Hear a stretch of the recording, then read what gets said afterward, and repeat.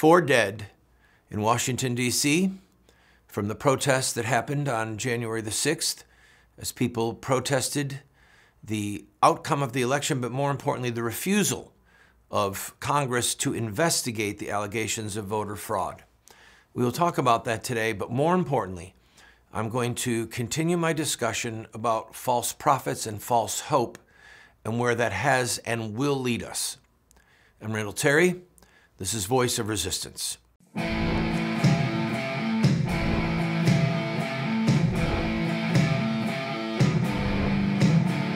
Those who forsake the law praise the wicked. Those who uphold the law resist them. Welcome to the Voice of Resistance. Welcome to the program, friend. In this first segment, I will take a quick look at what happened yesterday, some of the political talking points of all sides.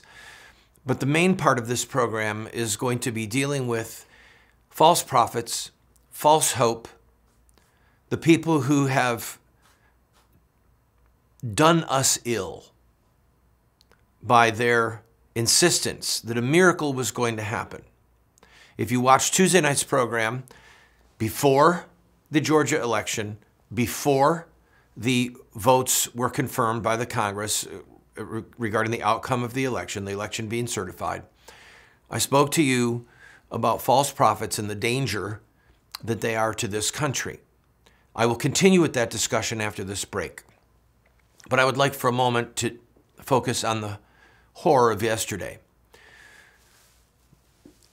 Listening to Mitch McConnell say that this was an insurrection, these people rushing the Capitol, was offensive. Clearly, what these people did by breaking through those windows and going into our Capitol illegally was wrong. It was absolutely wrong, and it played right into the hands of the enemies of freedom and justice in this country. And they will be using this incident, believe me. I'll talk more about that later. But to call it an insurrection was an offense. These people weren't trying to take over the government. They were trying to get their government to be heard, trying to get their government to hear them. They were trying to say, look, we want you to investigate whether or not this election and the victory of Joe Biden was based on fraud. And the fact of the matter is, we don't know. We may never know unless Congress convenes some type of hearing, whether in the House or in the Senate. Marco Rubio would like to have hearings. He said that it would be in everyone's interest. Of course, the question people are asking is why, for the last 2 months, haven't there been any hearings? But I digress. As you know, and the show has covered, throughout the summer, there were riots in multiple cities, buildings taken over, a courthouse, a police station, massive fires, government facilities being burned, statues being torn down. And the press said that this was an expression of the outrage of the systemic injustice and racism that was happening in America. And certain commentators, such as Governor Cuomo's brother, Christopher Cuomo, were saying that where does it say that protests have to be peaceful? Well, the First Amendment talks about peaceful assembly. So it's in the First Amendment. I love the right in this country to protest. I have practiced protest for 35 years. I have practiced peaceful civil disobedience. No harm to individuals, no harm to property. That is also a rich part of the American experiment of self-government. Martin Luther King, women's voting rights, and many other examples were based upon peaceful protest, including peaceful civil disobedience. What we saw over the summer was not that. What we saw in the Capitol yesterday was not that. And now 4 people are dead. And as I mentioned a moment ago, the adversaries of the religious right, the conservative right, the Second Amendment, pro-life, pro-marriage, anti-socialism, anti-illegal immigration. That whole wing of the country is now going to come under a special sort of political oppression because a handful of people gave them the tool to do it. If this had been nothing but a peaceful protest yesterday, the outcome obviously would not have included 4 dead people, and we would not have what we are about to endure. But what I want you to remember on these talking points is that it was not an insurrection. Look inside the rotunda where the people were. We had paintings hanging all over that rotunda, for example, that are priceless, worth unthinkable millions of dollars, a part of our heritage. None of them were damaged. They weren't there to loot. They weren't there to riot. They weren't there to destroy property. They weren't there to overthrow the government. They were there to demand that their voices be heard. And they did it in a way that is inappropriate, that was wrong, that doesn't help, that is going to backfire. And the images of people storming the Capitol are going to be with us for many years to come. And it's not going to be played side by side on most networks with the images of Chaz in Oregon taking over blocks for weeks at a time, calling themselves an independent nation. It's not going to be played side by side as it should be. So keep in mind that there is going to be hypocrisy of the highest level, a double standard of the highest level, and that the political outcome of the Georgia runoffs and the certification of President-elect Biden and the violence, the breaking into the Capitol, all of that is going to be with us, and the fruit of that is going to be with us for a long time. I'm going to take a quick break. When we come back, I'm going to focus on the main intent of this program, and this is for the Christian community, evangelical, Roman Catholic, whatever strain of Trinitarian Christianity you are from. You know what I'm talking about. The emails, the texts, the tweets of people telling us that Trump was going to win no matter what. God showed me. These people have shown themselves to be false prophets, giving false hope. And I'll tell you what it means for us when we come back.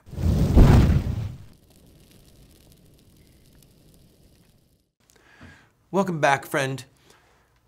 In the days of Jeremiah, he prophesied for 4 decades that the sins of Judah, most critically, the killing of their children in the valley of the son of Topheth, the valley of the son of Hinnom, child sacrifice, that the blood that they were shedding, the blood that Manasseh shed, would result in the judgment of God. Jeremiah prophesied repeatedly, Babylon would come, they would take Jerusalem, and then ultimately he said they will destroy the temple. And he said it because the people were involved in child sacrifice, in idolatry, in horrific sexual crimes. They were cheating one another. They had become, in all intents and purposes, a practicing pagan nation. Though they were called by the name of the Lord, though they were the chosen people, their practices, their deeds, had become like that of the pagan nations before them.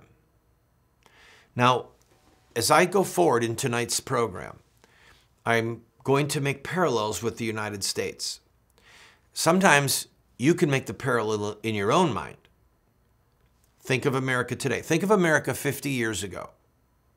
If someone had stood up in 1959, the year that I was born, if someone had stood up and during my baptism said, I predict a day when homosexuals will be marching in the street demanding the right to be married, and that right will be granted them.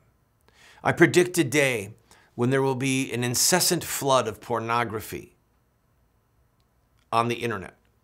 I predict a day when it will be illegal for children to pray the Lord's Prayer at the beginning of school.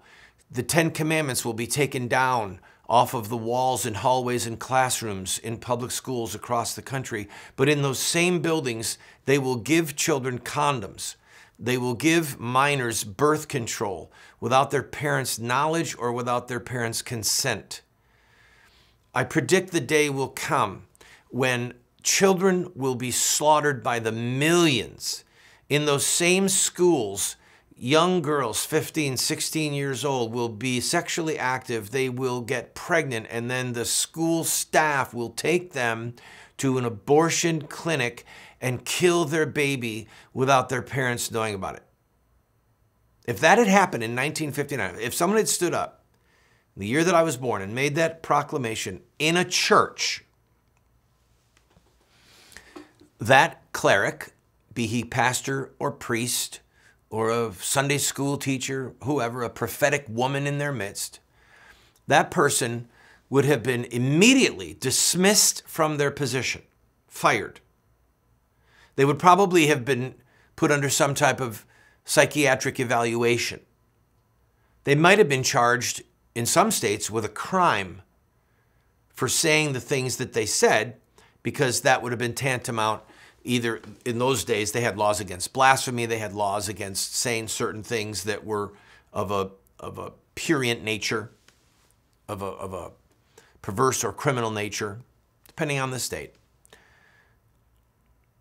They would not have been believed. They would not have been honored. They would have been dismissed as a raving lunatic. This is 60 years ago. What was unthinkable 60 years ago, and please hear me, unspeakable in a public setting.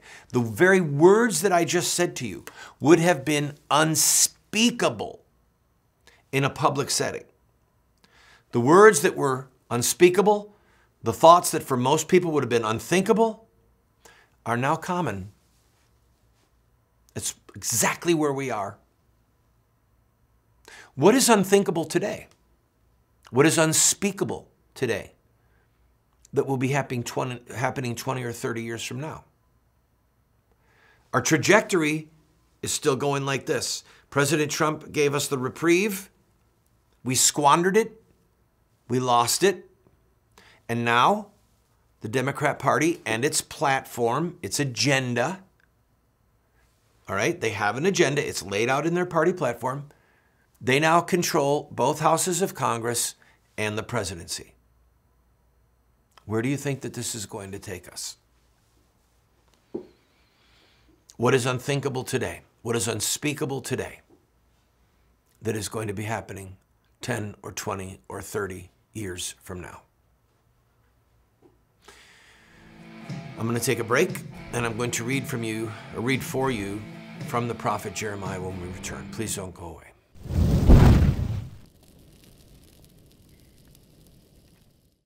Welcome back to the program, friend. I'm reading to you from Jeremiah chapter 27. Jeremiah has been preaching to King Zedekiah. Babylon has already come and taken a portion of the people, some of the very best of the artisans and the princes, and taken many of the articles of the house of the Lord. But Jerusalem is still standing, and the temple is still standing, and Zedekiah has vowed that he will be a vassal to Nebuchadnezzar, and he is about to break that vow. So during this time, false prophets are telling Zedekiah that the Lord, the God of Israel, is going to deliver Judah. I beg your pardon. The northern 10 tribes then had become known as Israel, and they had already been wiped out. So now Judah, Jerusalem, they are still extant. They're still there, alive, but the end is near. And the false prophets are telling the king and the people of the land, God's going to deliver us. So this is what Jeremiah says to him.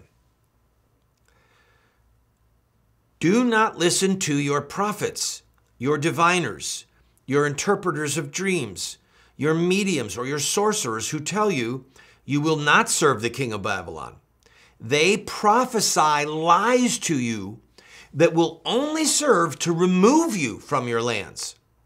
I will banish you and you will perish. But if any nation will bow its neck under the yoke of the king of Babylon and serve him, I will let that nation remain in its own land to till it and to live there, declares the Lord. I gave the same message to Zedekiah, king of Judah. I said, bow your neck under the yoke of the king of Babylon. Serve him and his people, and you will live. Why will you and your people die by the sword, famine, and plague with which the Lord has threatened any nation that will not serve the king of Babylon? Do not listen to the words of the prophets who tell you, you will not serve the king of Babylon, for they are prophesying lies to you. I have not sent them, declares the Lord. They are prophesying lies in my name. Therefore, I will banish you, and you will perish, both you and the prophets who prophesy to you. Let me continue, please. Now, I'm making this connection to the Sidney Powells, to the Lynn Woods, to the innumerable pastors, priests, visionaries of the Roman Catholic and the evangelical world who've been telling people for weeks now that God was going to do a miracle and deliver Jerusalem from the hand of the king of Babylon. Oh, I'm sorry. What I meant to say was that God was going to deliver Washington, D.C. and the nation from Joe Biden and Kamala Harris. It was always a lie. It was always a false prophecy. It was false. Now, some of you, I'm sorry to say that, because people that we love, people that we've trusted, people that we've respected, have made these promises and these declarations, assuring us that they heard the word of the Lord, they heard the voice of the Lord, they saw a vision. They were deceived, and then they proceeded to deceive millions of Americans. And now we're ill-prepared. Now there are 4 people dead. Now, the bad guys in our narrative as a nation are going to trample. They are going to attempt to trample certain religious freedoms, freedoms of speech. They're probably going to come at some level after our Second Amendment rights. And this is in part because false prophets have prophesied lies to us. Let me go to... By the way, what Jeremiah did here with Zedekiah, I'll finish up with this. It's kind of funny. It would be funny, except it's not. He said, then I said to the priests and all the people, this is what the Lord says. Do not listen to the prophets who say, very soon now, the articles from the Lord's house will be brought back from Babylon. They are prophesying lies to you. Do not listen to them. Serve the king of Babylon and you will live. Why should this city become a ruin? If they are prophets and have the word of the Lord, let them plead with the Lord Almighty that the articles remaining in the house of the Lord and in the palace of the king of Judah and in Jerusalem not be taken to Babylon. For this is what the Lord Almighty says about the pillars, the bronze sea, the movable stands, and the other articles that are left in the city, which Nebuchadnezzar, king of Babylon, did not take away when he carried Jehoiakim, son of Joachim, king of Judah, into exile from Jerusalem to Babylon, along with the nobles of Judah and Jerusalem. Yes, this is what the Lord Almighty, the God of Israel, says about the things that are left in the house of the Lord and in the palace of the king of Judah and in Jerusalem. They will be taken, and there they will remain. They will be taken to Babylon, and there they will remain until the day I come for them, declares the Lord. Then I will bring them back and restore them to this place. So again, to give you the full picture, Nebuchadnezzar had come, taken the most precious articles of the temple of the Lord, taken nobles, artisans, the cream of the crop as captives and hostages to Babylon. And then you had false prophets coming around saying, all the articles are coming back. The people are going to come back. Hananiah said, in 2 years, they're going to be coming back. Just like the false prophets of today. And Jeremiah said, go ahead, plead with God that they all come back. It's not going to happen. And furthermore, all the rest of the articles that you see here, they're going to be taken to Babylon too. And they're going to remain there until the day that I, God, call for them to bring them back. And so these false prophets inspired rebellion in the people to what God really wanted of them. False hope, false prophecies, and it led to the destruction of Jerusalem. I've got to take a quick break. We'll finish up when I come back.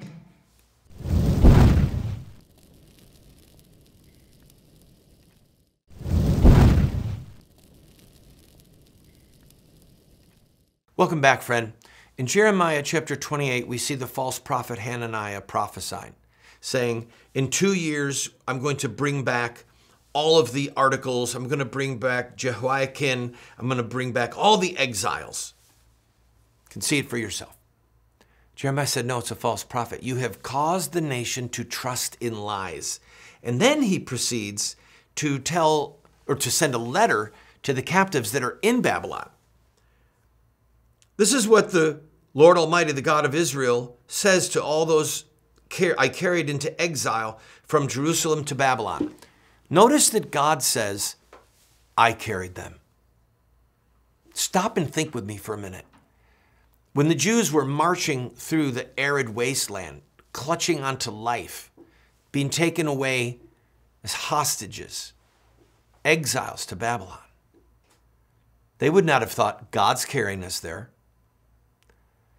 This was the worst thing that had ever happened to them. Their wealth gone, their homeland behind them, their political and civil rights crushed. Yet God said, I carried them to Babylon. It was his chastisement. It was his judgment.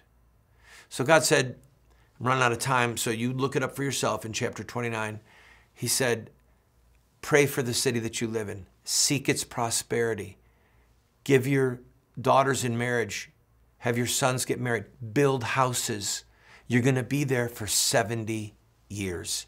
Seek the prosperity of the city that you live in, because if the city prospers, God said, you'll prosper. But God said, I sent them. And he rebuked the false prophets because they were saying, oh, the Lord has raised up prophets for us in Babylon that say this is going to be over soon. Jeremiah said, no, they're false prophets, and he actually predicted the death of 2 of them, and they died.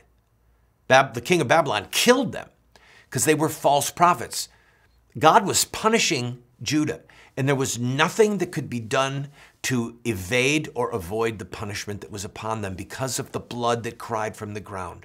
Friend, judgment is beginning. It's upon us.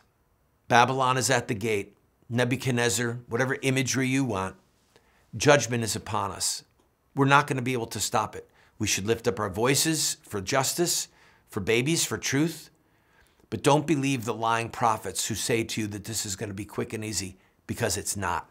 Think of the Jews who God said, I carried them as exiles to Babylon. Lord God, have mercy on us. Help us, Jesus. God bless you.